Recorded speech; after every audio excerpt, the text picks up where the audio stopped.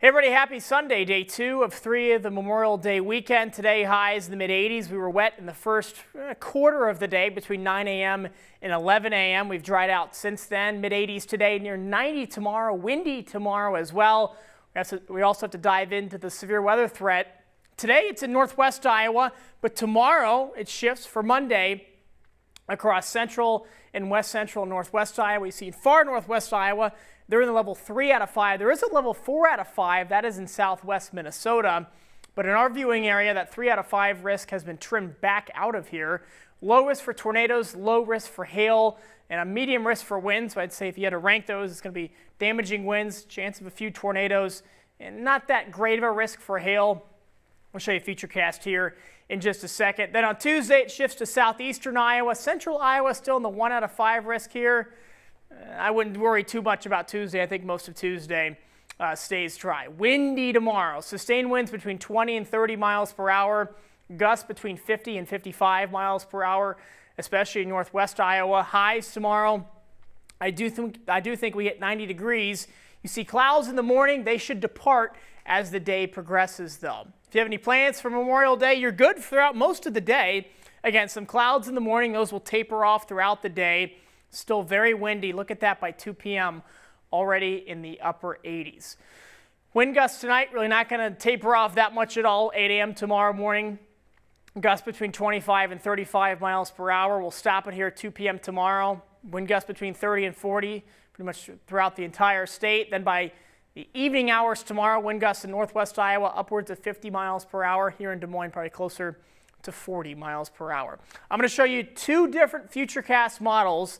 This is the one that I think has the least likelihood of actually occurring. I should have warned at the beginning. This is probably going to be a little bit longer of a video than yesterday's, but here we go. Temperatures tonight only in the low 70s, so a very mild night.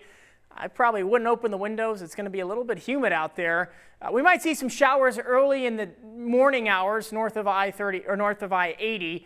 Nothing too widespread. Look up by 4:30, plenty of sun, highs in the upper 80s. And then we start to see a Boeing line of storms form west of I-35 right around sunset here, 7:30 p.m. But then watch as these move to the east. It's almost like they split in two, and Des Moines doesn't see anything. North central Iowa has some cells. South central Iowa also some cells. And it leaves the state pretty much dry through 5 a.m. Then there's that rain for southeast Iowa on Tuesday morning. I personally don't buy this. Here's the reason why. We'll show you a different model. Run through you tonight, still low 70s. So they agree in terms of the temperatures. Same thing, maybe some showers early in the day tomorrow, but then by 5:30, again, we're sunny and dry and we're hot. We're very windy as well. And then watch what happens. Here's 8:30. Here's what we call a discrete, probably a supercell forming in west central Iowa. That pushes off to the north and to the east. That would be a cell that would have tornadic potential, because then watch what happens behind that. A second line of storms form around midnight tomorrow night. These would have the damaging wind threats, but probably not that high. You see the wind barbs right now, really not moving that fast, but still something to be mindful of. So the question is, do supercells, do those discrete cells form out ahead of that main line before that line comes through after 10 p.m.? If not, the tornado threat is virtually nothing, virtually zero, and then the damaging wind threat would take over. So kind of summarize all that in one graphic. We have this for you. Severe weather threat for Monday. We're fine up until 6, 7 p.m.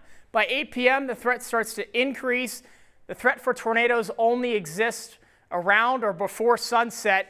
You can see that 2 out of 5 risk kind of is sustaining until about midnight. I don't even know if that might be too high at that point. But as the night goes on, the damaging wind threat will likely go up, especially with that line of storms. If that actually does happen, progresses through, that would have that damaging wind threat. Some of the models are implicating, really, that we could see some heavy rainfall with that system, chances some flash flooding, but it's not really too much of a concern right now. Low 70s tonight, near 90 tomorrow. Severe weather possible after about 7 o'clock. Here's your Holt Plumbing Heating 10-day forecast. A lot quieter after tomorrow.